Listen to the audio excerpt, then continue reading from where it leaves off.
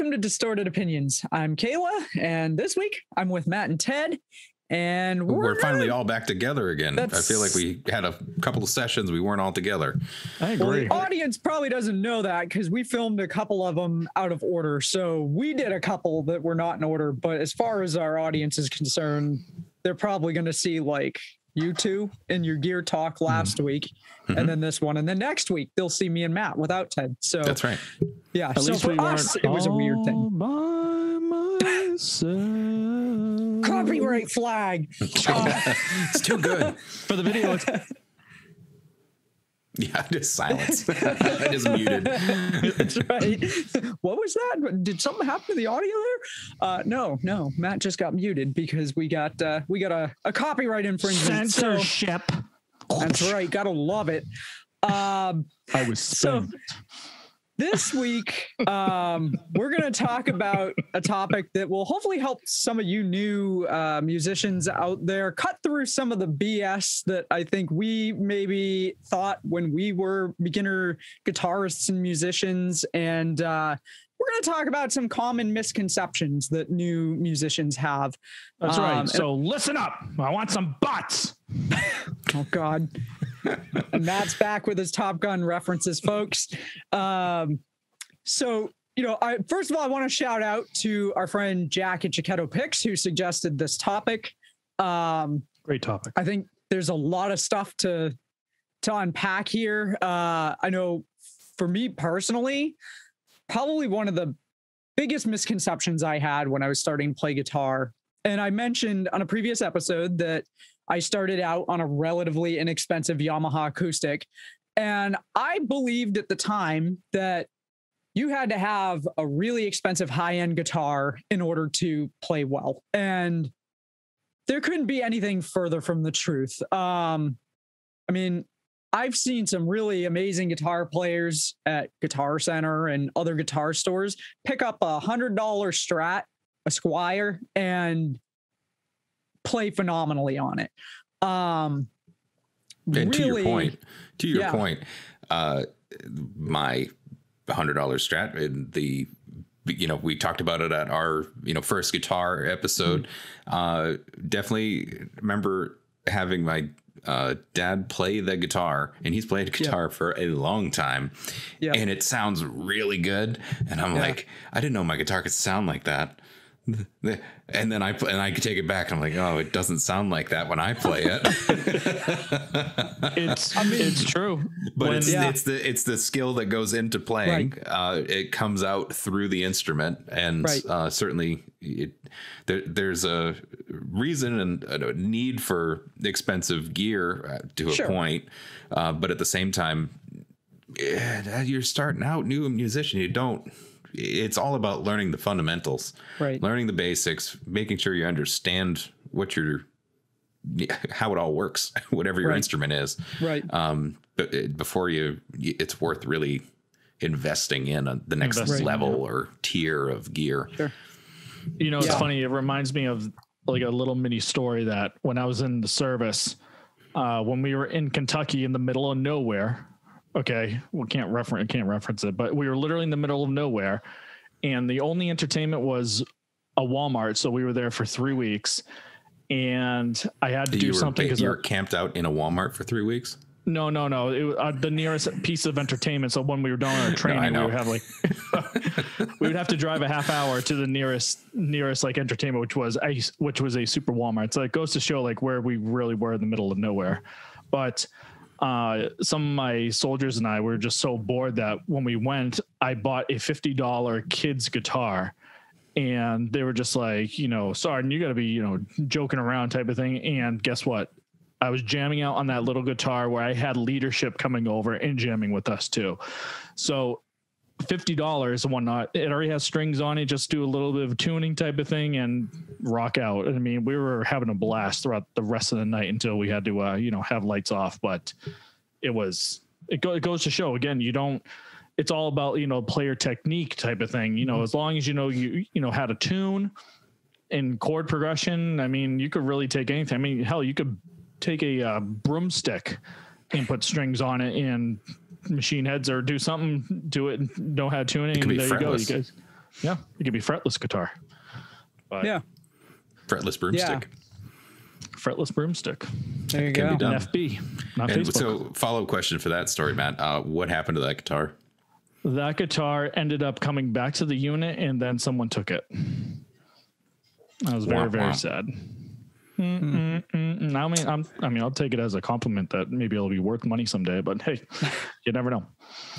Hey, at least they took your $50 Walmart guitar, and you didn't bring like a Gibson with you or something. They took that. I mean, the day that I find a Gibson at a Walmart, that's pigs will fly, or you're just really desperate. But hey, for 3 weeks of entertainment, and that's the closest thing.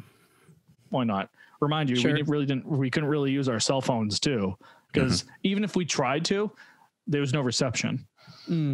So it's like no point. 3 weeks is a long time. It's not 3 weeks of like 5 Monday through Friday. It's like Sunday through Saturday. Sure. Yeah. So. Yeah. I mean, kind of on a similar note.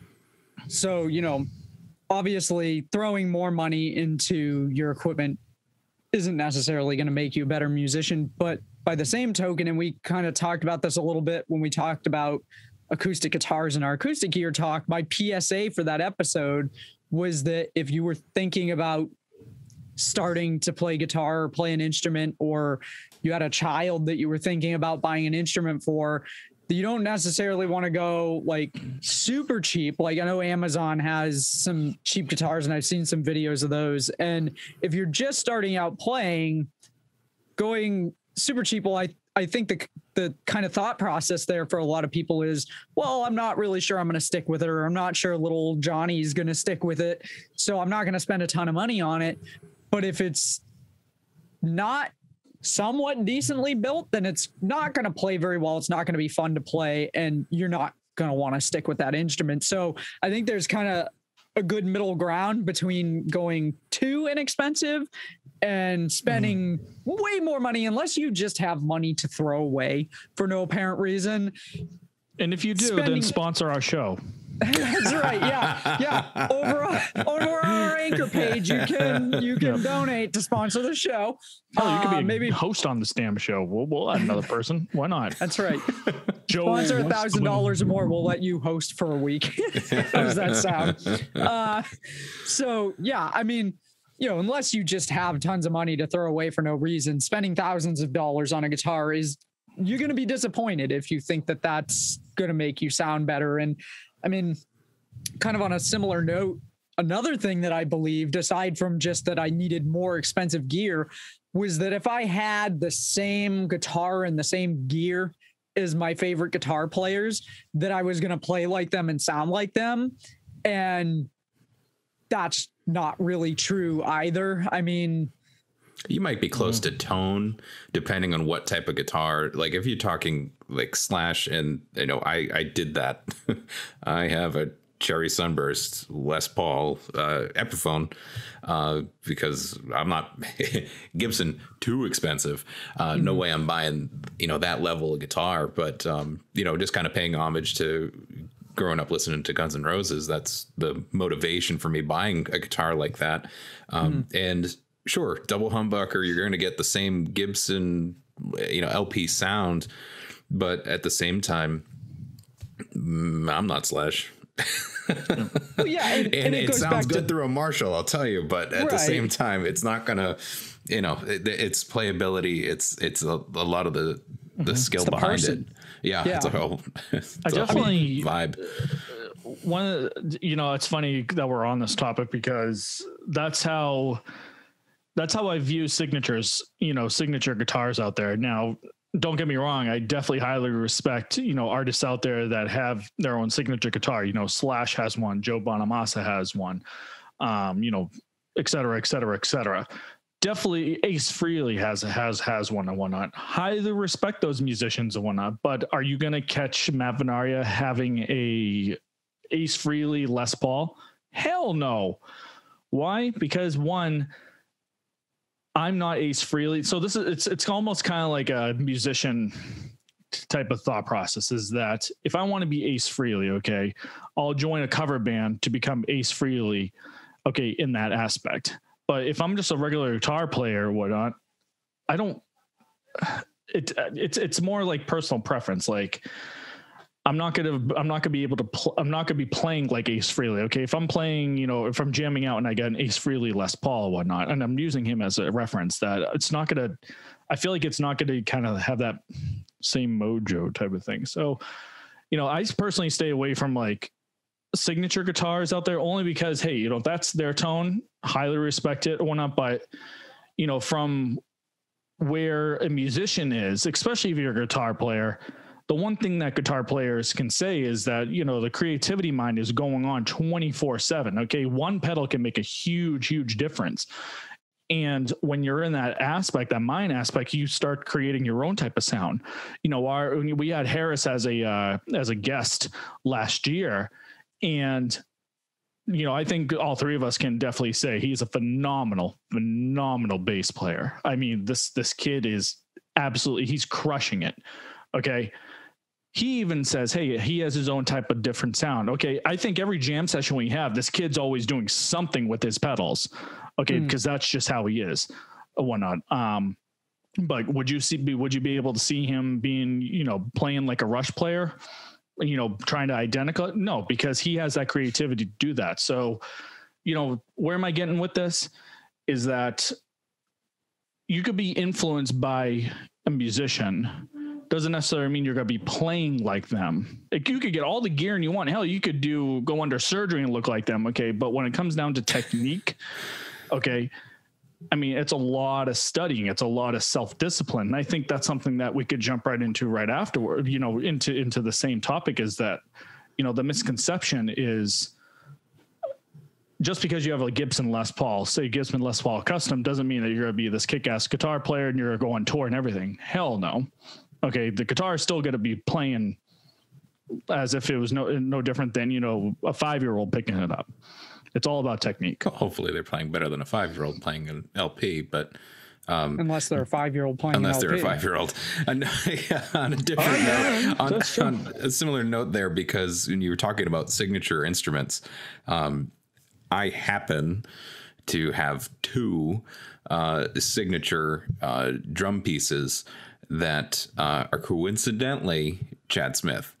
And for listeners that don't know, Chad Smith is a drummer of Red Hot Chili Peppers, and a major band that we wind up playing a lot of songs of.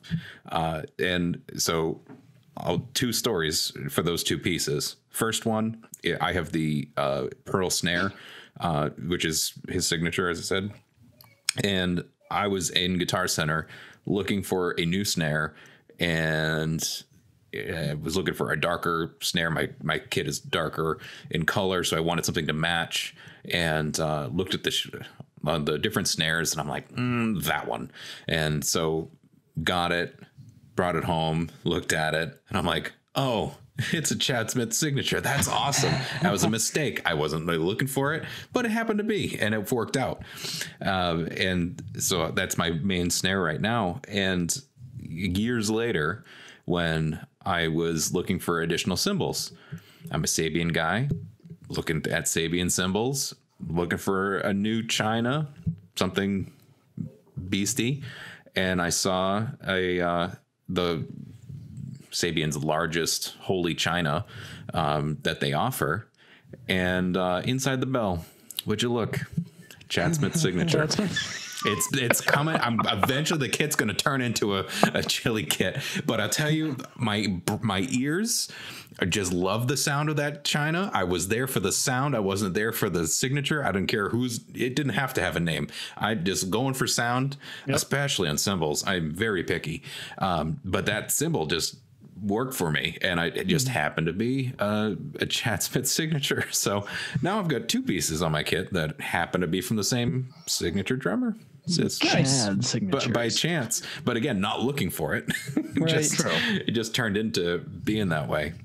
I mean, I feel like depending on what the signature instrument is, I feel like in some ways buying a signature drum piece without realizing it is probably a little bit easier than seeing a guitar and not realizing that guitar is like Okay.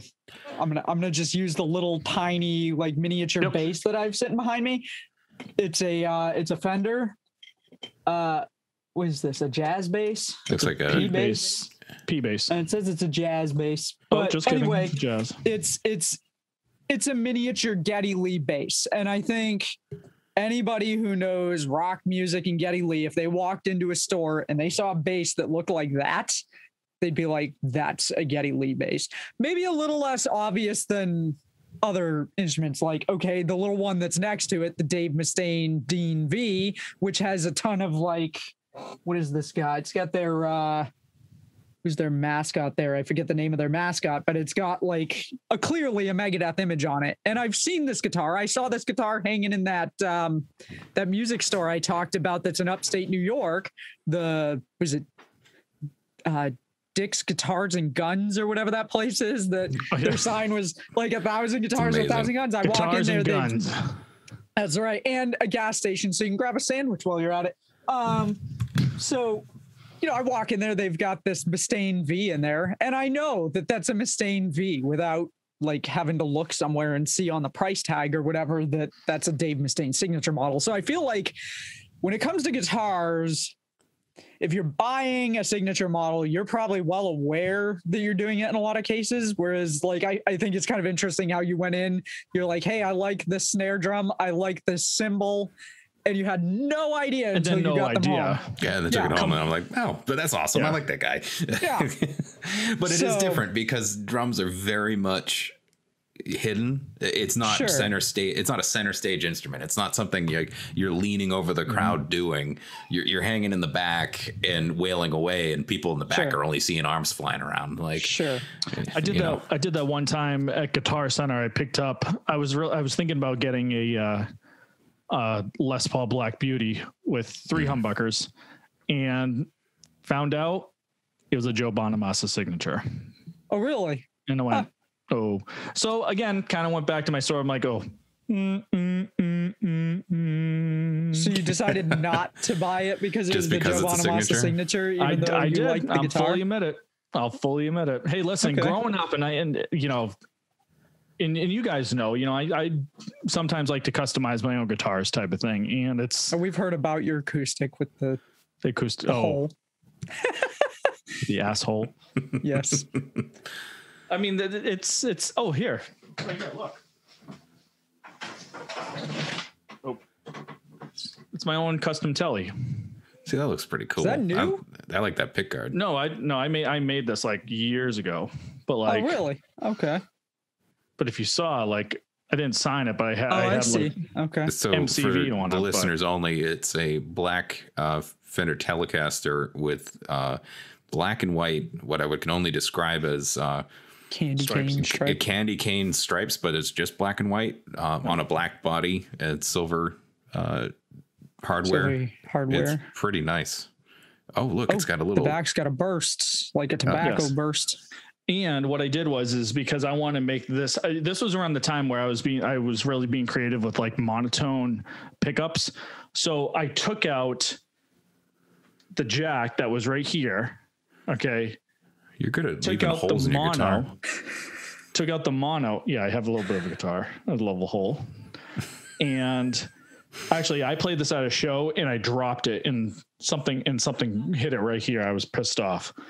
But anyways, so I took out the mono tone, the tone out right here, turned it all the way, buried it in, and I took the jack and I flipped it to right here. So back in the 70s, and probably can correct me if I'm wrong, but Tellys used to have the jack on the top of the body versus the side of the body. And I was really, really intrigued by that. So kind of taking same idea, a little bit different with like, the Tom DeLonge signatures where it's just the one volume.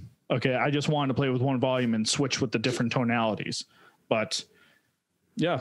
Was that a kit guitar or is that a real telly that you want to mod? Yeah, it's a kit. A kit book. Yeah. Nice. Yeah. It's a kit, but I bought the neck separately. Mm-hmm. And this one was originally so this is Squire neck. I'll fully admit it, but I sanded it down. Oh yeah. Because you could see it's made in Korea. Crafted in China. See why. I was reading the serial number. But what I think at that time, it was, I was getting really serious with, my music career type of thing, and felt I was playing a lot of shows back then in bands that I was like, hey, you know what? It'll be nice to kind of have my own signature type of thing, why not? So things like that happen now, but, yeah, I mean, that's just, cool. That's just an example, but that kind of goes back to what I was saying about, like, again, I'm not Joe Bonamassa. I want it to be my signature. I don't want anyone else's signature. Yeah. Play like I just think it's funny that you liked that guitar, and then as soon as you found out that it was a Joe Bonamassa signature, you were like, never mind. I don't know. It's not really like ego. I think it's just like there's a reason why it's a signature. Okay. And again, highly respect artists that have signatures out there. I mean, hey, power to you. That's friggin' awesome. But unless I'm playing in a cover band or playing songs that are related to that guitar, I mean, the audience has got to know, like, oh, if you're playing a Joe Bonamassa, guitar song, it'll be nice to kind of think, oh, if you're going to play like him, maybe try to have the tones like him, maybe try to have the look like him. I don't know. You never know. It's all based on preference. Here is another proponent for a signature, because it's thought of signature drumsticks.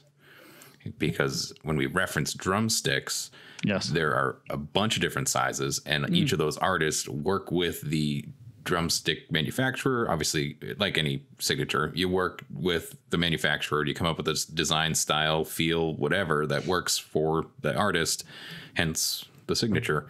And it's always interesting to go into Guitar Center has a bunch, and this you can buy plenty more online, but depending on, or if there is an artist that you're like for me, Chris Adler's one of my favorite drummers, and drummer for Lamb of God, and he has his own signature drumsticks through ProMark. And so I've been on the hunt. Every time I'm out at the Guitar Center, I'm like, yeah, I happen to have ProMark, because I just want to see them.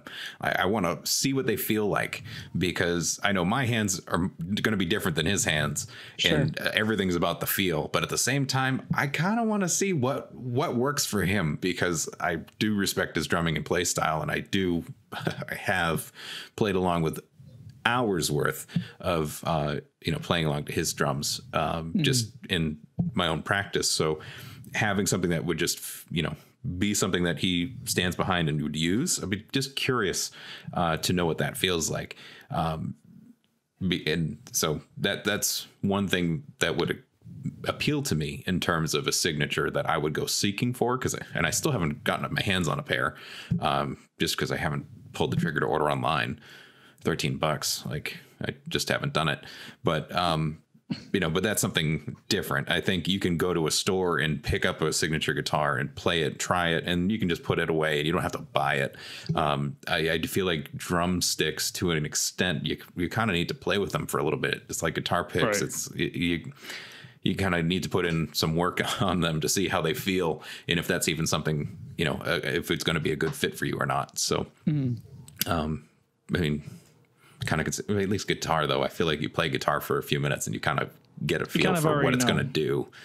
Yeah. I mean, it's more than just like picking it up too. It's the feel of it as well. Yeah. You don't need to take it home to figure it out and return it later. It's a little different experience. Well, you play it in the store, you get it home, and it's not necessarily going to sound the way it did in the store either, unless you brought in your own amp and everything, because presumably they're not going to have the same amp. Like for me, clearly I'm playing a vintage Fender amp through a vintage Fender cab. The chances of them having an actual same kind of amp in the store are probably slim. Instead, what they're probably going to do, if you're in Guitar Center or something, is they're going to try to get you to plug into the big old Marshall half stack that they have over on the other side of the room, because they're hoping that you're going to buy that sucker after you play through it. And I don't own a Marshall. I never have. I have nothing against Marshalls. I just I'll play them if I'm in the store and I want to play guitar, and that's what I get set up with. But I have really at this point no intention of buying a Marshall. But you go into a store and they're going to try to if you don't have a preference, they're going to try to drive you to the gear they want you to buy, you know? So, but you know, you play around for a while and you get home and it's still going to sound different than it did in the store because you're using a different amp and different equipment. You've got your own pedals and you probably don't, I mean, actually there are some people I think that do bring their pedals and their own cables into the store because they want to hear what the guitar that they're playing is going to sound with some of the equipment that they own. But, I mean, that's a whole other aspect of it too. And I'm sure, I don't know, like a Guitar Center. So are you not able to, if you have sticks that you're interested in, presumably they aren't going to let you just bang around on a drum set with those sticks because you're going to like chip them up and whatnot and they can't sell them. Absolutely. Well, you have to make sure that you're a drummer too, because if you're a guitar player, they're going to kick you out. Yes. Yes. They know you don't belong. Yep. I told you, I'll get you in next time. You got to bring a drummer with you if you want to enter the drum room. I always felt weird walking into the drum room at Guitar Center because the one in Natick, I'm pretty sure if you needed to use the restroom, you had to go through the drums to get to it. So it was like if I needed to make a pit stop on the way, I was walking through there, and even just walking through there, I felt weird about it because it's like, okay, so thank you. I'm not the only one. Yeah, no. I mean, they got their own room. It's kind of like walking into a wrong acoustic room. It's a cool club. I don't know what to tell you. Learn a cool instrument and you can come in. Oh, man. Here we go. This show might get political. Watch out. Yeah. Okay. So I was going to ask Matt another question, but that probably goes down a road that takes us into a totally different show topic. My question was going to be what your thoughts are on the Randy Rhoads Flying V then, because technically that's a signature model, but it's not really like that's just okay. So my thoughts on the Randy Rhoads. Okay. I mean, you probably wouldn't own one anyway, would be my guess. No, I think for Randy though, and again, this is just going to be an opinion. The guy was a phenomenal guitarist. Okay. Really one of his kind. Okay. But for God's sake, let the guy friggin' rest in peace, man. I feel like the signatures and whatnot, they're making a profit off of him just because of his name. So my thought process on that is like, okay, that's great. But we see on a continuous basis that the Randy Rhoads signature, okay, is always happening. You'll always find them in, like a American Music Supply catalogs or Guitar Center or anything like that. Okay. But what about the other guitarists that are no longer here that were just as phenomenal? Okay. Gary Moore, okay, who was a guitarist for Thin Lizzy. Okay. Phenomenal guy, for a phenomenal guitarist, no longer here. Listen to his stuff. Okay. They came out with the signature of his Les Paul. I want to say for a couple of years, it's just a run. And now it's like cut off. You can't even find that signature guitar anymore. But Randy Rhoads, you see Randy Rhoads guitars all the time, and the guys hasn't been here, passed away a long time ago. But I want to say there's even guitarists that are no longer with us that they haven't even still acclimated to even having signature guitars. I'm still waiting, okay, for the news for Fender to come out, for Fender to collaborate with Gibson to come out with a Terry Kath Les Paul. The pig nose Les Paul. I'm sorry, not Les Paul. The pig nose Telecaster. Why? Terry Kath, another great guitar player. Okay, Jimi Hendrix said one time that he was influenced by Terry Kath. That's Jimi Hendrix talking about Chicago's old guitar player. And the reason why I'm saying Fender and Gibson to collaborate is because Terry Kath used a Gibson humbucker he switched it out for a Gibson humbucker on his Telecaster.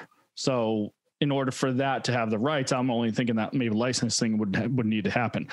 Either way, we still haven't seen signature guitars that phenomenal players have that are no longer here, still not be released or even commercialized, but there's only particularly one. And let's use Randy Rhoads again, phenomenal guitar player, whatnot. But I feel like that's a guitar that's always being profitable, something that's always being like, oh, this is a Randy Rhoads guitar. Let's go ahead, let's sell it out and get some profit on it. Versus there are other guitar players out there that are no longer with us that are just as good. I'm not gonna say as or better because every guitar player is phenomenal. It's a respect thing. There are guitars that are not even were in production or no longer in production or haven't even been made. So that's probably that's my thoughts on that. Let me ask you a follow-up question then. I feel like we've gone down the road of like A&R reps here and we've now found Matt's niche little.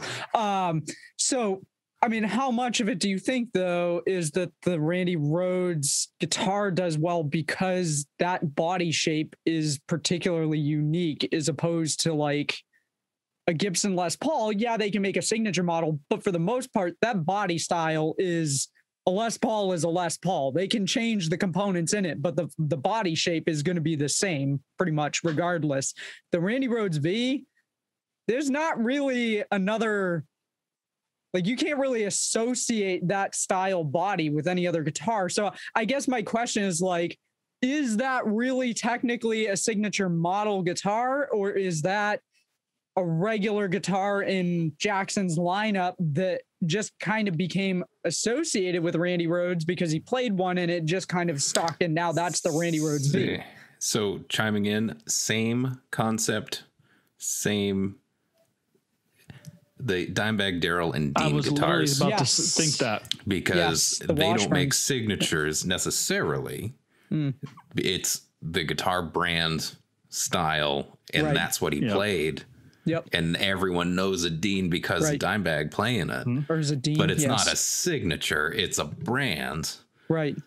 But that shape, but that shape, you see it, and it's you're like, shape. Oh man. You don't even need to see the art on the guitar the color of it. You just see the silhouetted outline of that guitar, and you know that's a Dimebag Darrell or that's a Randy Rhoads.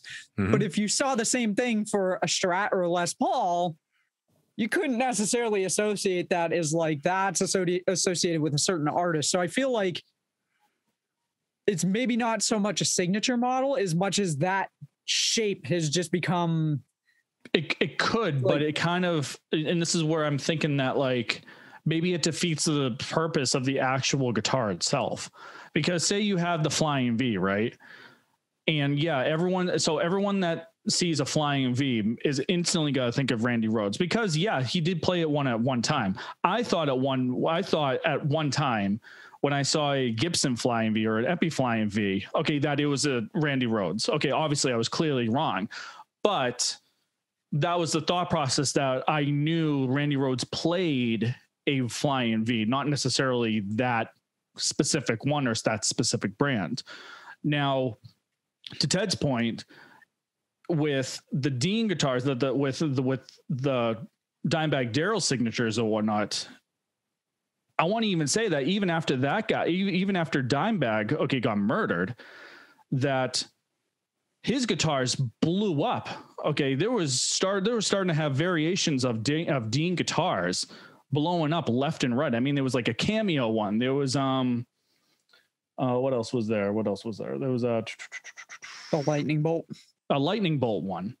Okay, so I feel like some of these manufacturers and whatnot that I want to say it's like a profitable scheme, and I can only think that like when I think of those guitars, and again, this is probably just my opinion or whatnot. When I think of a Flying V or whatnot, I'm thinking of the actual like a Jackson brand. I'm not thinking unless it's specifying Randy Rhoads. So if I saw a Flying V from Jackson, I'm gonna think it's a Jackson Flying V, unless it specifies and says, it's a Randy Rhoads signature Jackson Flying V. You know what I mean? There's a difference between a Flying V and a Randy Rhoads V, though. They're not actually the same shape. The Randy Rhoads V has a shorter, one end of it is shorter. So for me, if I see the V that's got a shorter end, that's always a Randy Rhoads V. And it's just, I mean, that's what they call them, but that's just, I connotate that with a V. If I saw a full-size flying V, I'm not associating that with Randy Rhoads or really any other particular guitar player, but that half V is Randy Rhoads. And it kind of brings up a good concept too, is that, you know, if you're a guitar player or whatnot, and if you know, or you're a musician, that each guitar, actually not even so much maybe guitars, let's talk about just instruments in general, that there are a lot of strong specifications to a guitar. So take, for instance, like you were mentioning, the Randy Rhoads Flying V is a lot shorter because that's a specification. Say Ace Frehley's Les Paul, okay, has 3 humbuckers, okay, but they're specialized different humbuckers. You have a Jimmy Page Les Paul, okay, that one of them is open coil, one of them is open face, while the other one isn't. Okay, so I think it also depends on the specifications of what makes the signature as well. Again, everyone's different. Everyone could have, unless you know those specifications too.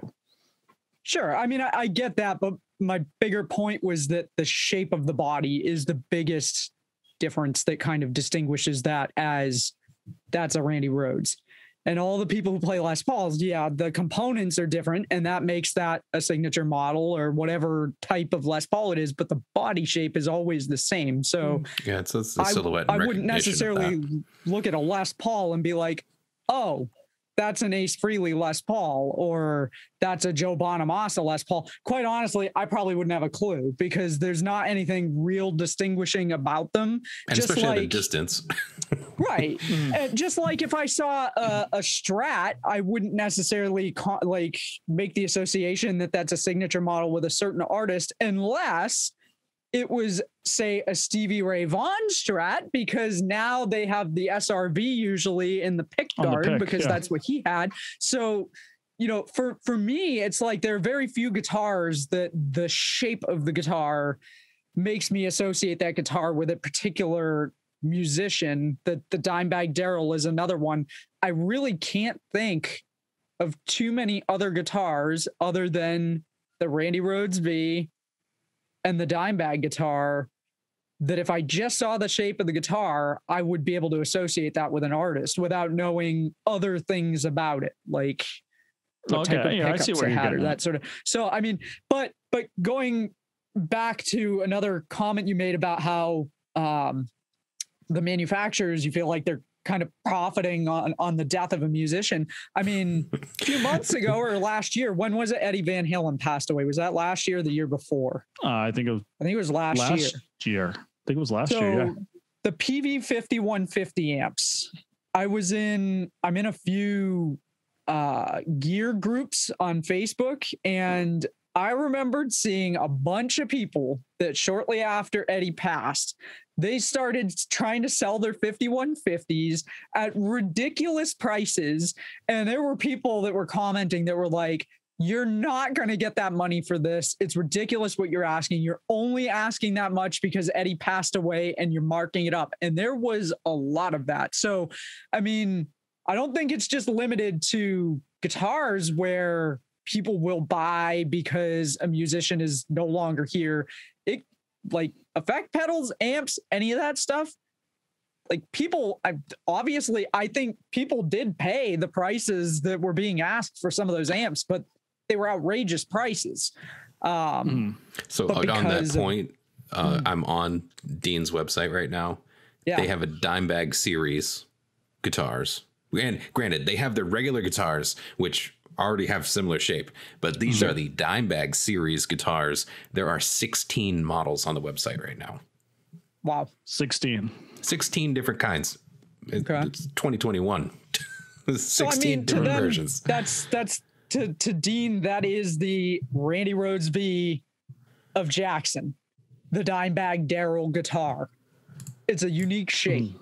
It's about the shape. I don't know. I've never, full disclosure, in case you guys don't remember, and for the audience out there, because I don't know if we've talked about this on any previous shows, I have a Randy Rhoads Flying V. I've had it for years. I've had it since high school. I didn't buy that guitar because it was a Randy Rhoads Flying V. I bought it because I thought it had a cool shape. I liked the color of it and it was cool. And I liked the sound of it, but it never crossed my mind when I bought it that like, I don't consider that a signature model to me. So I feel like we veered down into a totally different we were show in a different topic than where we started at. That's right. I mean, we could probably have just spent a whole episode talking about our thoughts on guitars. Signature models and what makes a guitar. But anyway, misconceptions of new musicians. Restart. That's right. Well, I mean, I guess it kind of ties in. The show is called Distorted Opinions. Yeah. I mean, it started with, does owning guitarist's signature model make you sound like that guitarist? And I think the answer that we have concluded is no, not necessarily. You know, if you want to own one, that's great. If you don't want to own one, that's great too. For me, for a long time, I wanted the ESP Kirk Hammett KH2 at the time. That thing was like $2,200. Now it's almost double the price. I will probably never own one. Never say never. I think if I was going to get an ESP, I'd want an Eclipse. That's what I've actually wanted for a long time. I'd get a USA model Eclipse, and that would be my big spend on an ESP guitar. But I don't have that kind of money to spend on a guitar, and I never have, which is why I haven't owned one. And there's no way that my dad was going to spend that kind of money on a guitar for me when I was first learning to play. I did play one at Mars Music, if you guys remember when that was still around, the one up in Framingham. Yes. Was on the border, Natick Framingham border. So it was like you hit Mars Music and then you go 5 minutes up the road and you're at Guitar Center and you just make a day of it hitting the music stores. Those were good times. Those were the days.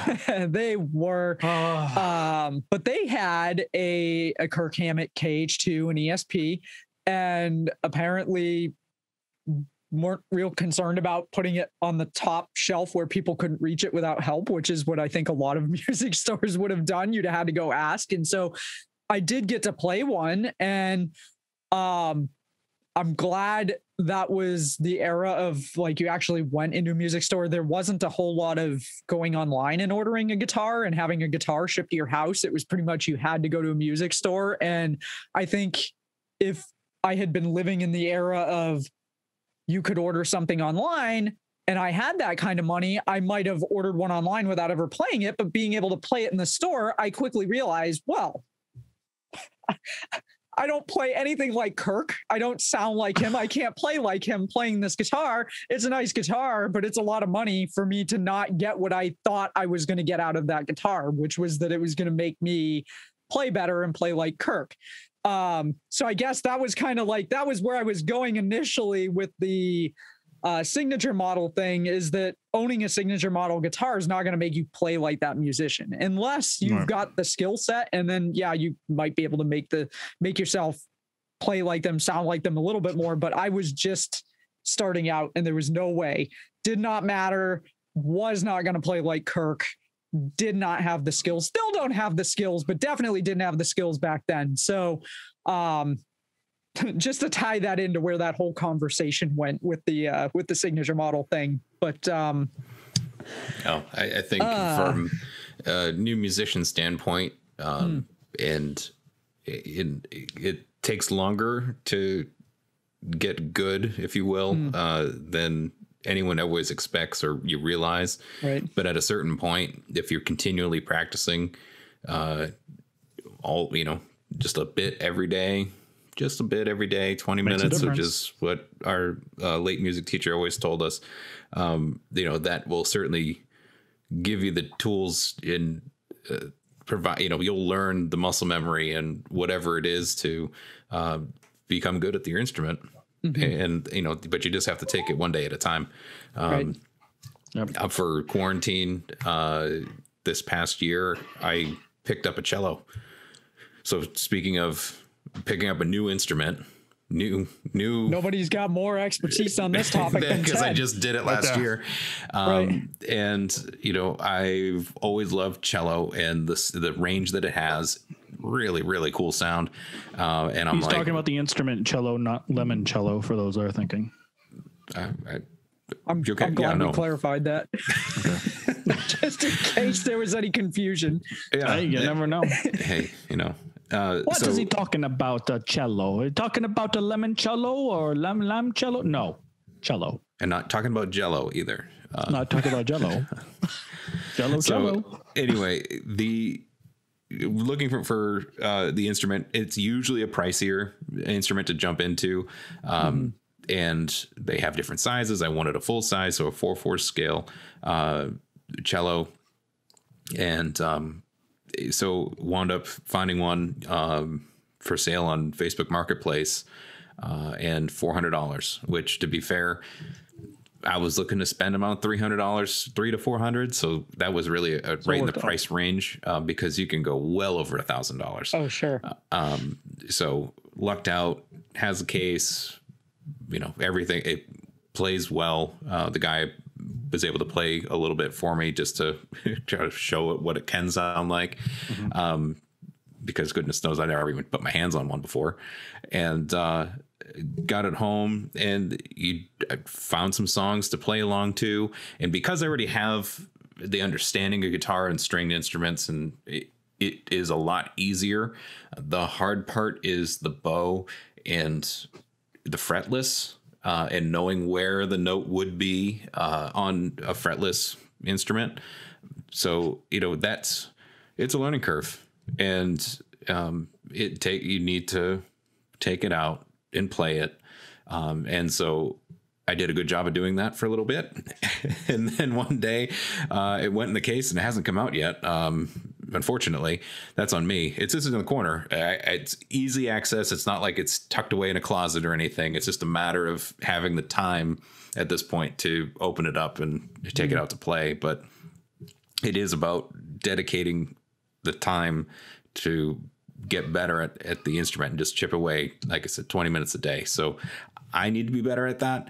I find myself going back to guitar or drums or, things that I, don't want to lose the touch with, but at the same time, learning something new at the same time. I love that I have it. I have some songs that I play along to. And I think it sounds really good. I'm not going to be performing in the Boston Pops anytime soon or anything like that. But never say never. I know this is true. But at the same time, it's a struggle, and especially if you're learning a new instrument, you just need to put it in your calendar, time manage yourself just to put the time in, because that'll pay the dividends. Well, even if you've been playing the instrument for a while, it's all about continuing to practice, because it doesn't take much. At least I speak for myself. Maybe this isn't the case for everyone, but if I go for even a couple of weeks without playing, I notice a difference when I pick up my guitar again. It's like I lost a whole bunch of progress if I don't play at least every couple of days, every other day. In an ideal world, I'd prefer to be able to play every day, but that doesn't always happen just because of my schedule. And I'm sure my neighbors would not appreciate me cranking up the amp and the distortion at 11:30 p.m. on a weeknight, especially now that it's nice out and the windows are open if it's not too hot, and they've all got to listen to me. We can hear it from all the way out of here. No. My big cab's at your house, Ted. There's no way you can hear my guitar. It's that I need that cab. Okay. Yeah. No, I didn't. Ted, when you knew windows in his house. Yeah, both. Hey, that's like not that scene from Back to the Future. That's not because of my playing. That's because the low rumble of the bass coming from somebody else's amp. That's my amps are like one, problem. And everybody's like, turn up, and I'm like, but I don't want to blow everybody away. So anyway, for me, I found, and I don't know if it's just my age or just because of who I am, but if I don't play frequently, I feel like I lose a lot of progress, and I have to kind of be continuous. And I've been playing for a long time. So it's not even just new people, but people who've been playing for a long time still need to practice regularly and practice the basics and the fundamentals, not just, it's fun to pull out your guitar and just start jamming to songs and stuff, but you got to kind of know the fundamentals if you really want to improve. And one thing that I've found kind of helps me, and Ted, I know you said for your cello, it's not even that it's put away, it's in a case, it's in the room. But for me, sometimes even just having to take my guitar out of the case when it's in a case, because I can't necessarily store it with a strap on it, and I can't so I have to take it out. I have to put a strap on. My strap locks got messed up on my Parker a long time ago, so now I just use a regular strap. I don't want to have to keep taking it on and off again. And so, typically I don't leave my guitar sitting out anymore. I used to. When I first started playing, I used to have, like Matt has behind him, a rack for all my guitars, and they just sat out and I could just grab one when I wanted to play. And then at a certain point, I started keeping them in the case because I wasn't playing them enough. I didn't want them getting dusty. I didn't want them getting knocked over. I didn't want stuff falling on them. And same reason why I have the cello in the case. It's a little fragile. It's a wooden instrument. I want it safe. It needs to be in the case. I don't have a display case stand or whatever. Sure.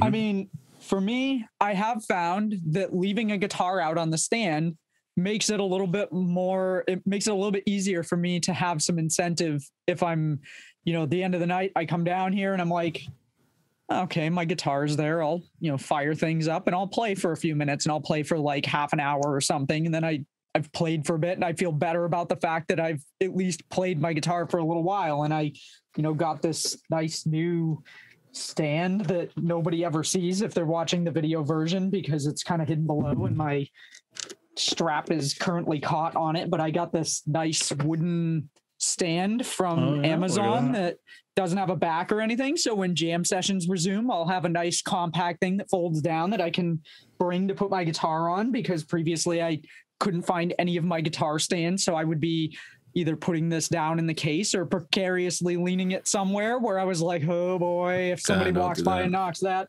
But, it's kind of in a corner where there's less likelihood that something's going to happen to it, but it's out and it makes it easier for me to play. And it's funny because I just had this conversation with my dad last weekend. Oh, really? About that having a guitar in the case is an instrument in the case is just one more step. And it's like, it doesn't seem like much. It seems ridiculous, but after you have that instrument for a long time and it's in the case and it's just it's right there. I gotta take it out of the case. I changed my strings on my acoustic guitar, put it in the case, and it hasn't come out since. Listen, that's why you can only see it a little bit in the video one, but this rack carries 9 guitars and I have 9 guitars out. And every day I at least play one of them. Again, about that 20 to 30 minutes on a minimum. Sometimes I might go for hours if I'm not on dad duty or husband duty. But I utilize that. But you're also, for where you're sitting in this picture, you just reach over and it's like, poof, I can grab 9 guitars without minimal effort. It's just a reach over and there's one right there. I have to, I can walk in the room and grab one, but open it up, take out the cello, set up your chair. Yeah, I get it. Drop the kickstand on it and take the bow out, tighten the bow tension. Doesn't seem like much, but by the time you're done, if you have to spend 10 minutes getting ready to play, you're just like, I don't know if I have it in me now. It's like playing the game. It's like playing a game on a toilet. It's like, do you really want to stop playing this game, or do you just continuously still sit there and just keep playing and playing and playing? I'm trying to process what the heck that means. Yeah, song of the week. Yeah, hey, song of the week time. All righty, who wants to start? Great segue. All right, I'll break the ice. Okay. So this song has nothing to do with obviously our episode, but I did reference this soundtrack early last year, and I couldn't help. I couldn't let this go with just naming one song off that soundtrack. I might even talk about this later on in the future, but the song of the week I'm going to be talking about is, Ted, you're going to like this one. The band is Il Nino. Ah, nice. From the second album, Confession. And the song I'm going to be referencing is How Can I Live? Okay. heard this for the first time, just like I was listening to when I referenced Kill Switch Engage, When Darkness Falls. Oh yeah, off the Freddy vs. Jason album. This song popped on, and it was by far, again, I'm going to reference it, what I referenced in that episode, by far my favorite soundtrack to a movie, because all the bands on there are just phenomenal. But Il Nino introduced me to a whole nother genre of metal music. And just listening to this tune, again, something that I referenced before is I really, really like and attracted to music that is very catchy. It's very melodic. It's got some harmonies to it. And hell, it even has different types of instruments. And Il Nino was one of those bands that I hear congas in it. I hear bongos in it. And I'm going, wow, you mean to tell me we could take some Latin roots and put it into heavy metal and it sounds this awesome? That was the whole beginning to opening up the chapter of being an Il Nino fan and whatnot. But listening to the song, highly recommend it. It's off of the Freddy vs. Jason soundtrack album, but it's also off of the album Confession, which is the second album. It was released in September 30th, 2003, and it's track number 2. Highly recommend it. It's definitely a kick-ass tune. Awesome. Boom. Nice. All right. Well, great selection. Also, because of the strong Latin roots, for the longest time, I thought they were from South America, not New Jersey. Mm-hmm. So that's on me. Either. But that's a fun fact. They're a band from New Jersey. But they certainly great choice. My pick for this week does have some tie to the episode. Usually my songs usually do, because I'm like that. So the song I am picking is Around the World from the Red Hot Chili Peppers, and it is also my favorite song to do karaoke to, and it's a really fun song to jam to because our friend Chris, a bass extraordinaire, has that Flea sound locked down with his effect pedals and things. And so yeah, Around the World is gonna be my song of the week. And I mean, we talked about Chili's already. The Chad Smith signatures that I have accidentally that I really enjoy just happen to work out that way. So not only does that song open up the whole album, but I feel like every jam session we always play that, and it's always usually in the beginning because it's like it starts out quiet and then it just tees you right up to 100 and it gets pumped up. It's such a good song. It's like sitting in a roller coaster and just going from like 0 to 60 in like 2.3. Like, yeah, it's just like it's wee all like the it way looks down. like a hot dog when you're on the roller coaster. Maybe just you.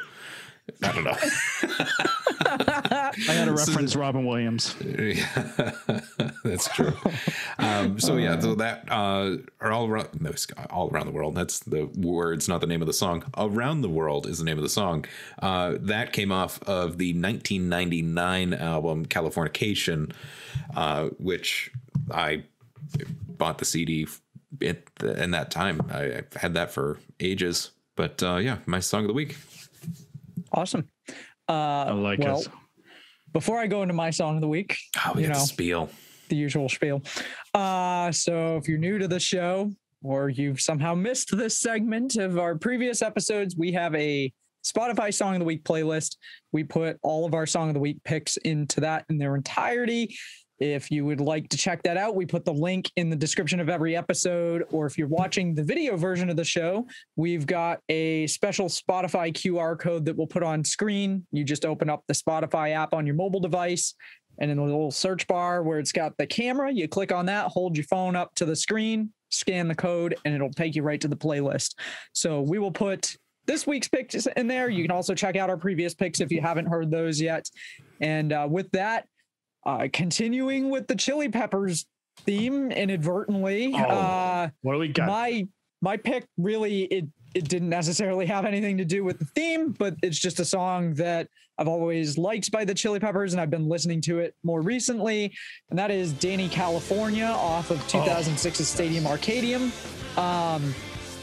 And like Matt, and I think we've talked about this, on a couple of shows now, I am not a lyrics person. I hear the song, and if it's got catchy guitar or there's just something about it that I like it for that reason, not because I listen to the lyrics and either liked or disliked the lyrics. So it wasn't until I was looking today to, have some things to talk about when I talked about this song that I discovered that apparently this song is about Danny, who is a character that appears in several Chili Peppers songs. I guess Danny first made an appearance in Californication and then in By the Way.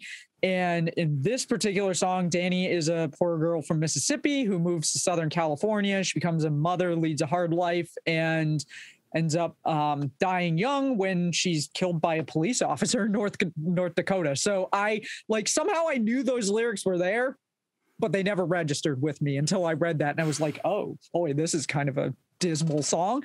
And apparently Anthony Kiedis, the singer of Red Hot Chili Peppers, has stated in some interviews that Danny is a compilation of a number of his ex-girlfriends from over the years. So that all makes sense. Yeah. But what I like most about this song is actually the solo at the end of it, which for some reason it's always struck me as a heavy solo, even though I don't necessarily associate the Chili Peppers as being a heavy band for the most part. Like, I don't know. I just, in comparison to what I typically listen to, they're not considered a heavy band, but this particular song, that solo, has always been like, from the moment I heard it, I'm like, wow, that is a heavy solo. He kicks that, it's almost like a distortion and a fuzz going right into it. Like, right. Well, okay. So it's funny that you should hum that, because for the tech gear nerds out there, one of the things that I discovered, and I never put two and two together. So they used a number of different effects to achieve the sounds throughout the song, including a Mellotron, Moog effect, pedal, a Doepfer modular synthesizer, which was used for filtering and processing the pre-recorded tracks.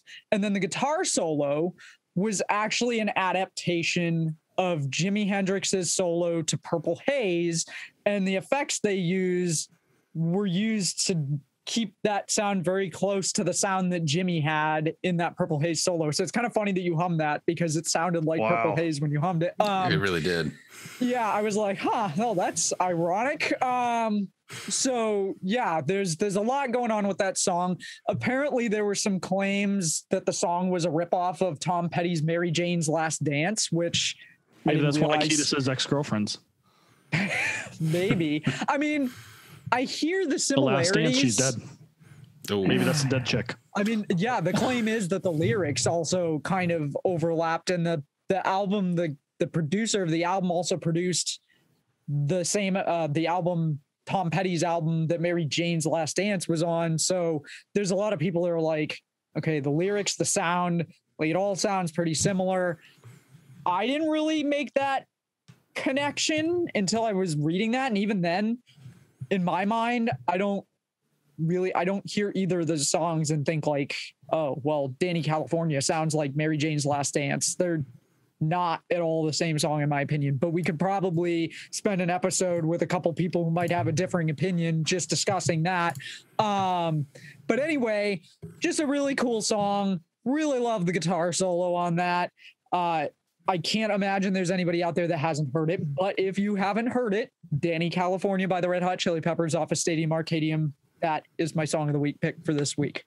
I feel like I can't end this episode with having two Chili's noted, so I have to do an honorable mention Chili's just to make honorable mention incoming. Honorable mention Chili's is going to be, and I was talking about this before,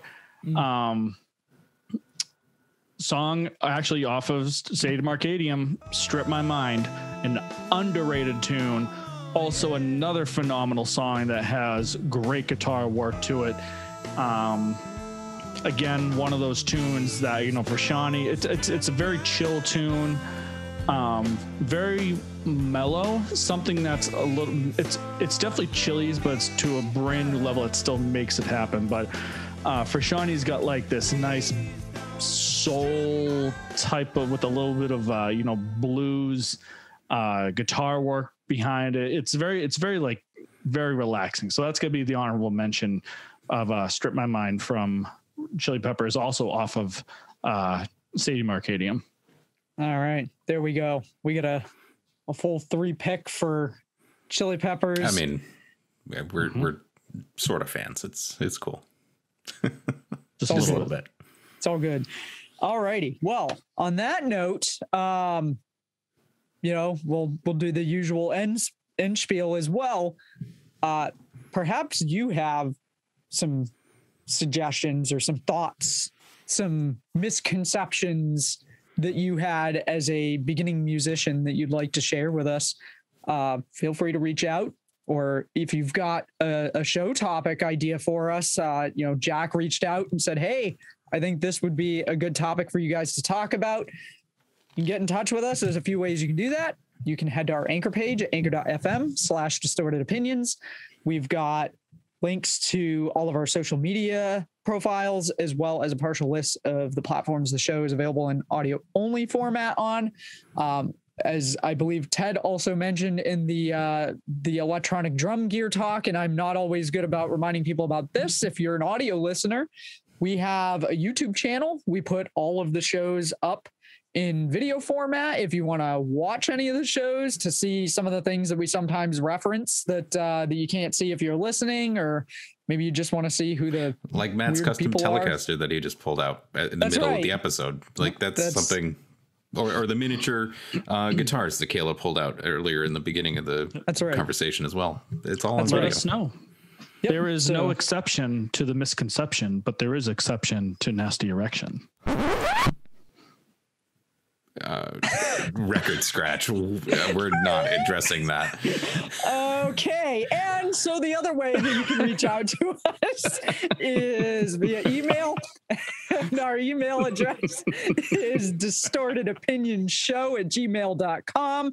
Matt finally got the email address right, but hey, we're in a brand new year. I'm totally graduated from that. But you've moved on to now you can't get the Anchor URL right, because as people will find when they see the next Gear Talk, Matt flubbed on the Anchor gets URL. It wrong. That's right. Yeah. So that's going to be the new thing. It's going to take us the next 6 months for Matt to get the Anchor address correct. I should just start wearing like one of those like Boy Scout like ribbons. We're gonna get you patches for getting patches for like the graduation, and it'll just be patch of whatever it is, like distorted like email ceremony. patch. Just a square that says email. Right on the vest, like a circle one that says Anchor FM. Oh shoot! Yeah. I mean, we could. Yep. That'll be for year 2. At that point, you'll be able to put 2 badges on your vest when we get you one. So, on that note, there are your ways to reach us. Let us know if you got a suggestion for a show topic, or maybe you want to be on a show, or maybe you know somebody who might be interested in joining us on a show. I know gigs are starting to pick back up again for bands, and we'd love to have some bands and some musicians on the show. So reach out to us. Let us know if you're interested, or if you know somebody who might be. And on that note, we will see you next week with an all new episode. We'll see you then. Later, guys.